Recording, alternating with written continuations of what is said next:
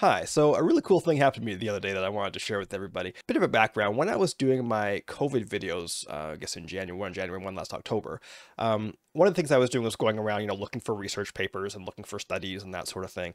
And one of the things I found is that a lot of research papers get stuck behind paywalls. You can often find, the abstract, as they call it, which is basically like the short version of it, like kind of basically the summary. But if you want to really dig into how they did the research and dig into their methodology and that sort of thing, sometimes those papers are behind a paywall subscription fee, something like that. So I was having a conversation with somebody recently about a study that came out in August about how these researchers who are making a malaria vaccine, instead of sort of distilling it down into a vial to inject it into people, they used mosquitoes to deliver the vaccine to their test subjects. Now, the person I was talking to about this, they heard of this study in some article online somewhere.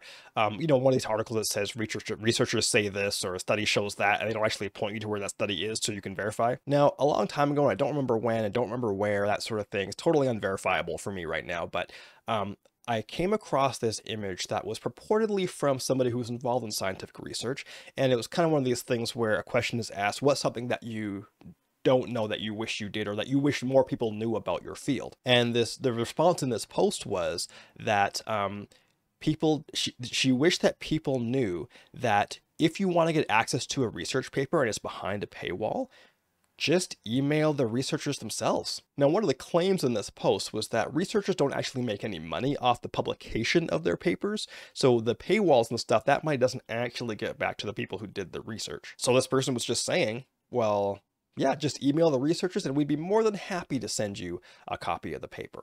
So with that in mind, I decided, well, let me see if I can track down the authors of this research paper that I found. Now, fortunately, the short version of this paper that I found online, it did list all of the 25 researchers who were involved in the writing of this paper. So again, not knowing what to do, not knowing the protocol, not knowing if I'd even get a response, I just thought, you know what, I'm just going to email the head researcher. They've got their names first on the paper. I'm just going to email them, see what happens.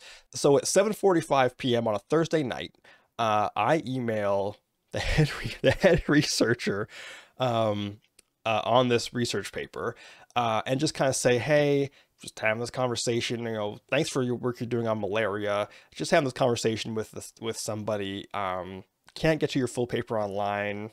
Do you think I could get a copy? Now, let's be clear. I understand that like these research professors and stuff, they're busy people. And so I kind of thought, maybe in a few days time or in a week's time, I'll get an email back saying, no, just go through the journal or talk to somebody else, or, if I get a response at all. And in one of the coolest things that has happened to me in a long time, 2 hours later at 9:45 p.m., on a Thursday night, I got a response back from that researcher with a copy of the paper. Like, this guy who is literally at the forefront of research to eradicate malaria in the world took the time out of their day. And let's be clear, in my email, I wasn't like, oh, you should totally be. I was like, hey, look, I'm a non-scientific, I'm a lay person, I'm just an average Joe, just in a conversation. I just have a personal interest in this. There's no benefit to him whatsoever to send this to me. But hey, just in case you have it handy, can I get a copy of it?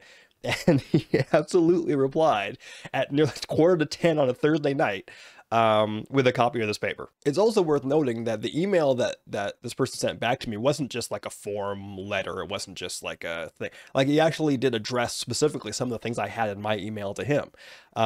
So it was actually a personalized response from this person. So I got to give a big shout out to Dr. Sean Murphy, who not only, is responsible for a research lab at the University of Washington, but is also a practicing physician, is also a professor at a university. He's a busy guy. So a quick note on the study itself. So I was talking about how the researchers were using mosquitoes to deliver these vaccines. One of the things that Dr. Murphy told me in his email is that the reason they did that, instead of distilling it down into a vial to inject it, is just because it was cheaper and faster. He specifically made a point to say, like, obviously if it was going to go out to the public and stuff, they would have it, delivered properly through injection and stuff like that. But for the purposes of their research, it was just faster and easier. Also worth noting, not the first time mosquitoes have been used in this way. I found a study when I was looking for this study. I found a study that back from like 2008, 2009, where the researchers did the same thing. They were using mosquitoes as a vaccine delivery method. So it turns out mosquitoes do have a use. Who knew? Anyway, I just wanted to share that story. It was just a really cool thing that kind of happened where and literally, I mean, I have no business asking, making this kind of a request, but I mean, like, it was super cool to get a response, and so quickly too, so late on a Thursday night.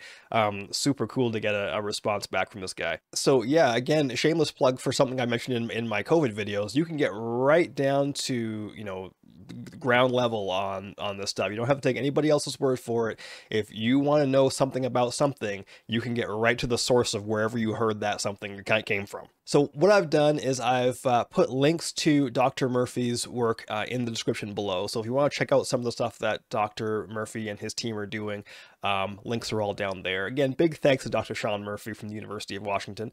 And yeah, that was the coolest thing that's happened to me in a long time. So thanks. Okay, bye.